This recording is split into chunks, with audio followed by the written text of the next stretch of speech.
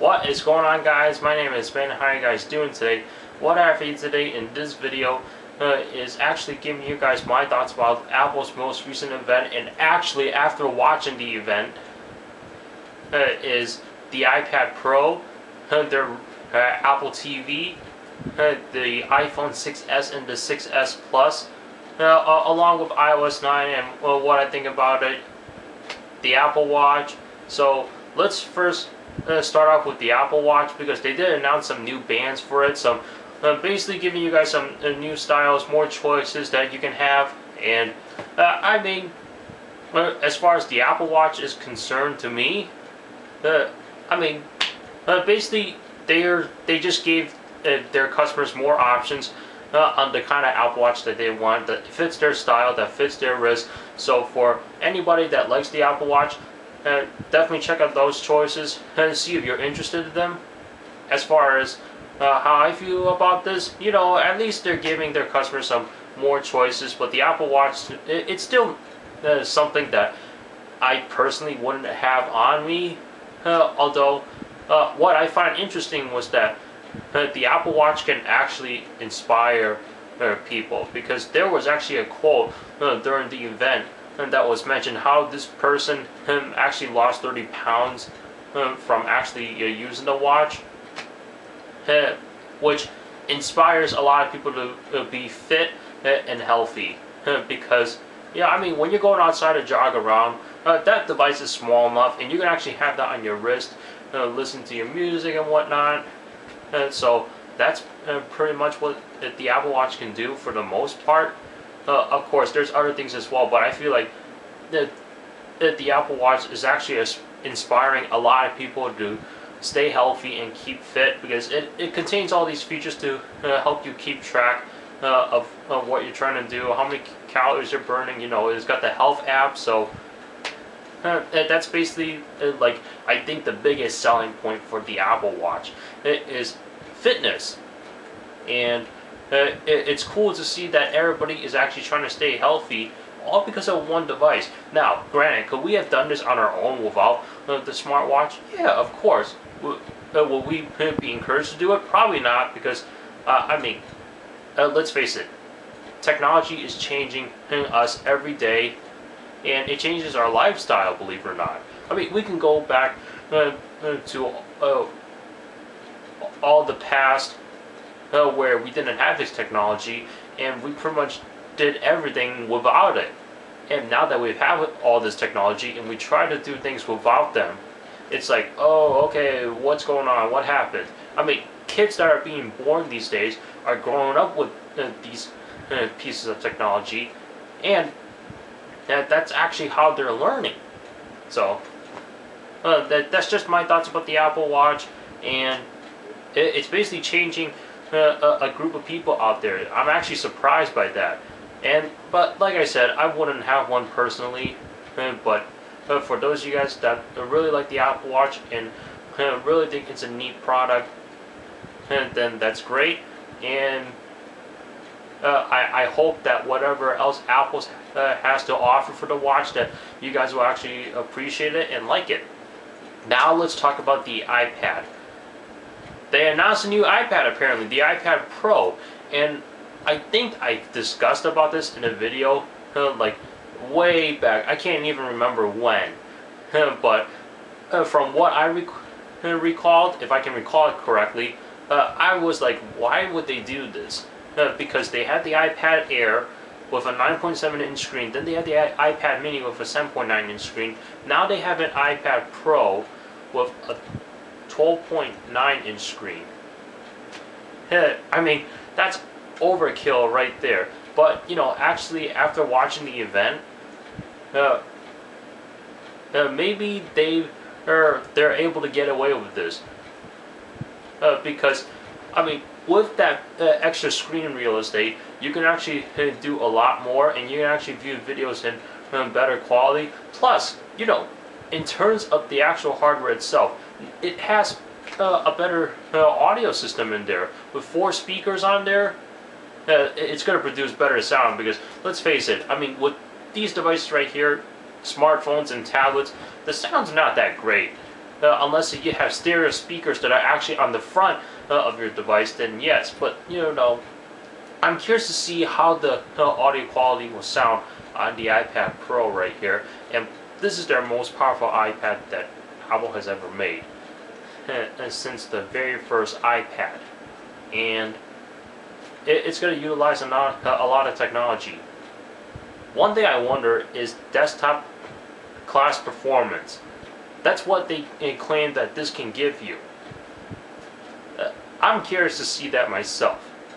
And the iPad Pro, while it does resemble a lot of the iPad Air, it's actually a pretty neat product. Of course, it'll be running iOS 9 and it'll be coming out in November. And I was actually surprised by how people can actually take advantage of this product. And you can actually do video editing a lot better with the bigger screen real estate. Of course, you still have to use your finger to touch the screen versus using a mouse and a keyboard, but they actually have an extra accessory called the Apple Pencil, which is basically their version of a stylus. And let me tell you something, if Steve Jobs was still around today, I don't think any of this would have happened. No way, because I remember seeing the event when he announced the very first iPhone. He mentioned that, well, add a stylus. No. He would never even think about a stylus being added to any of their products. He would never believe that their Apple Incorporated will actually create a stylus. Guess what? Now they did. But of course, Tim Cook is the CEO right now, so he has his own different point of view, and then basically just try to see, okay, what can Apple do? So I guess everyone just has their own style of taste in terms of like how their products will be made and how it's going to work. And will Apple be a success? Yeah, of course they will. They've been successful before. They're going to be even more successful. Because while I personally feel that iOS is boring and is just not very interesting anymore, it's still a great piece of software. It's still a great product. And once in a while, I do go back to an iPhone from time to time just to do something with it, play around with it, and then I'm back on my Android phone most of the time because that's my daily driver. That's the phone that I'm actually on with AT&T service. So that's my go-to phone right there. And the iPad Pro, well, would I get it myself personally? I probably not, because while the iPad Pro is a very great piece of hardware, I don't have a need for it right now because I'm totally fine with doing all the video editing done on my computer. And if I were to do video editing on the fly, it'll just be like a very simple clip that doesn't have to be all the professional, but just for fun. And more than likely, I'll probably do it on my phone or my iPhone. So, but the iPad Pro, I see it that it'll use more in the business environment. Why? I feel like that's what it fits it for. With the bigger screen real estate, and for business travelers, it's actually a great product. Although, I could imagine like how heavy that thing is. That is a little bit thicker than the iPad Air 2 from what I've seen in the event. And with the extra screen real estate, it's going to put more weight on it. They say that you can hold it with one hand just fine, but I don't know. I feel like after a while, your hand would just get tired from it. But, it depends on your preference. They actually announced another iPad as well, the iPad Mini 4th generation, or the iPad Mini 4.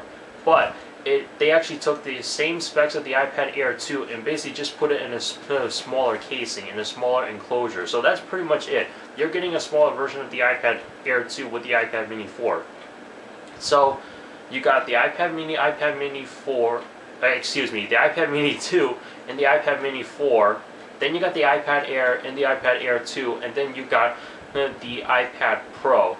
And capacity-wise, it's actually only available in a 32 gigabyte and 128 gigabyte Wi-Fi only model. And then if you want the Wi-Fi and cellular, your only option is 128 gigabytes. Why did they do that? I have no idea. But hey, with the iPad Pro, if you're going to be doing heavy-duty stuff that normally you'd be doing on your computer, you're going to need the extra space, like video editing. You need a lot of room to store those videos, right? 128 gigabytes. And I thought that's actually very cool that Apple made the capacity that high with the iPad Pro, and I feel like it's definitely worth it for the tablet it is. Now let's talk about the Apple TV. So the Apple TV, when the second generation came out, I was actually surprised by it at the time. Although, yeah, I was younger at the time, and I probably got manipulated very easily. And the Apple TV, I started to feel like, yeah, it's great, but I mean, what am I going to do with it? I mean, that's why I don't have one right here, other than the fact that I couldn't afford it at the time.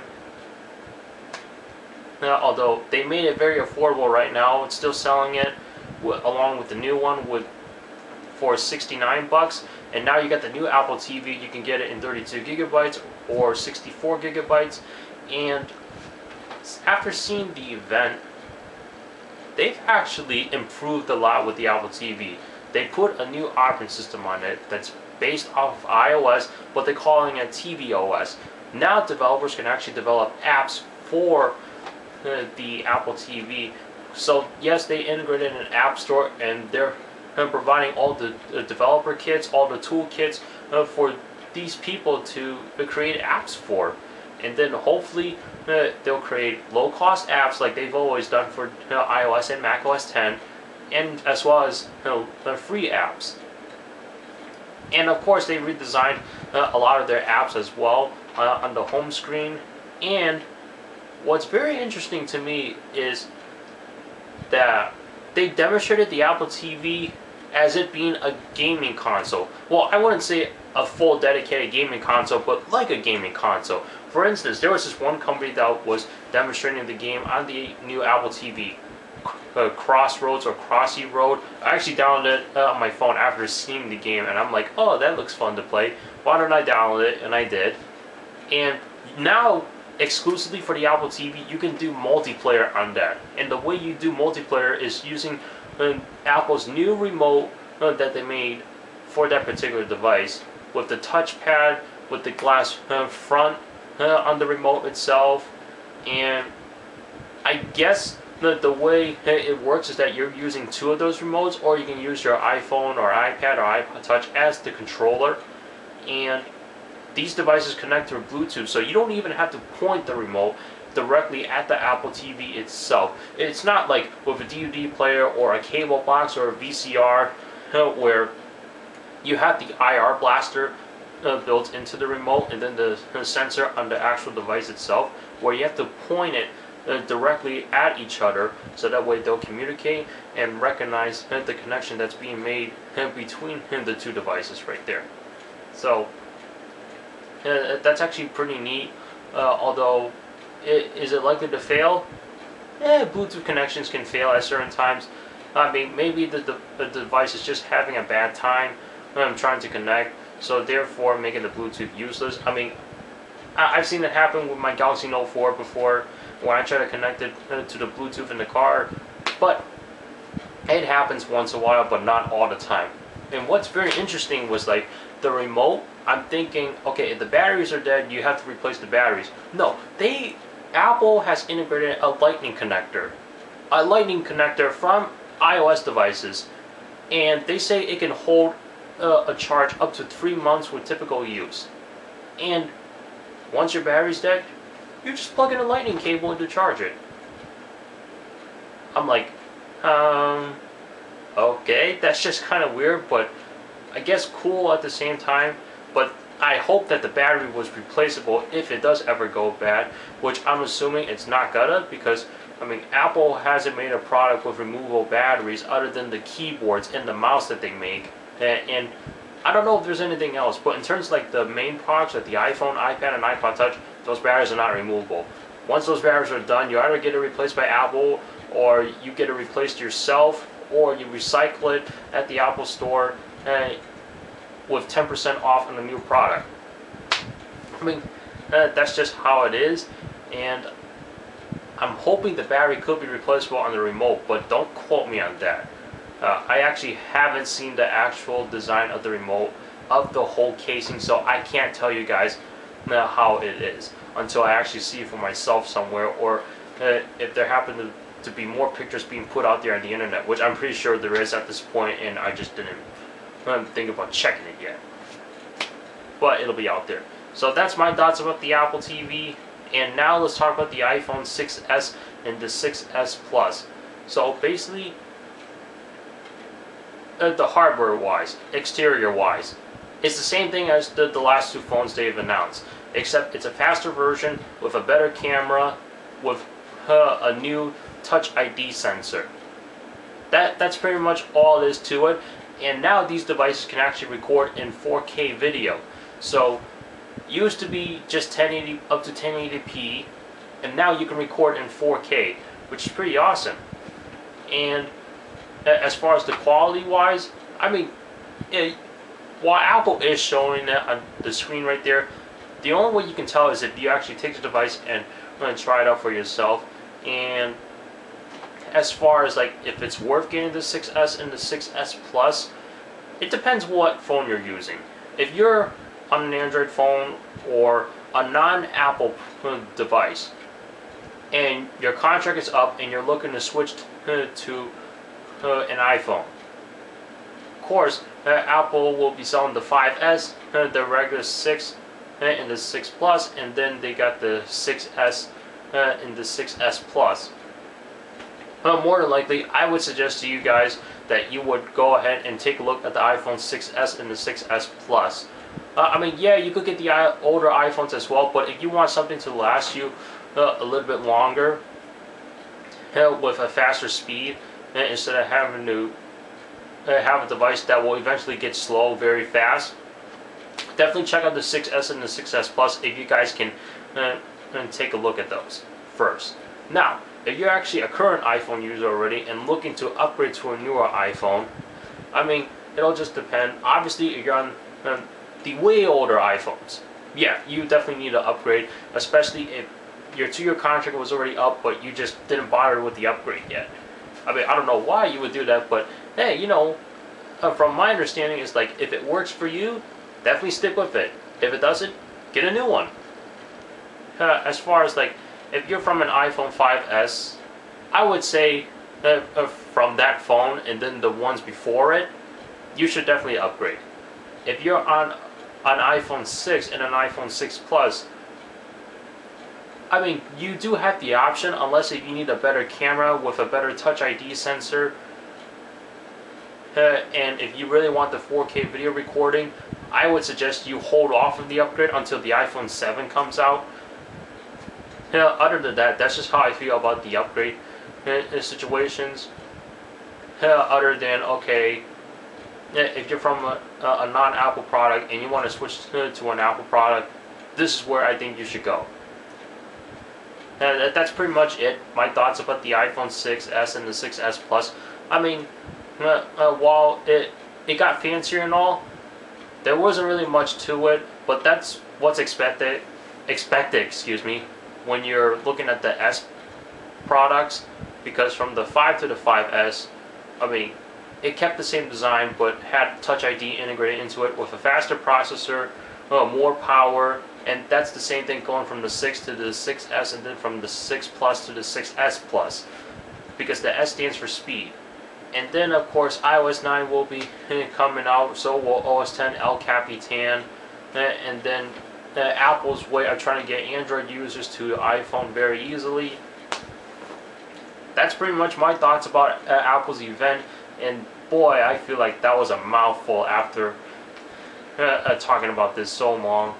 I don't even know how long this video is right now, but I did have a lot to say right there.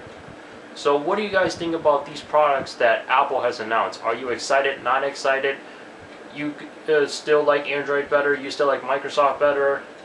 Research in Motion, BlackBerry? I mean, go ahead and leave your thoughts in the comments down below. And will I be getting any of these products, just so you guys are wondering? Probably not.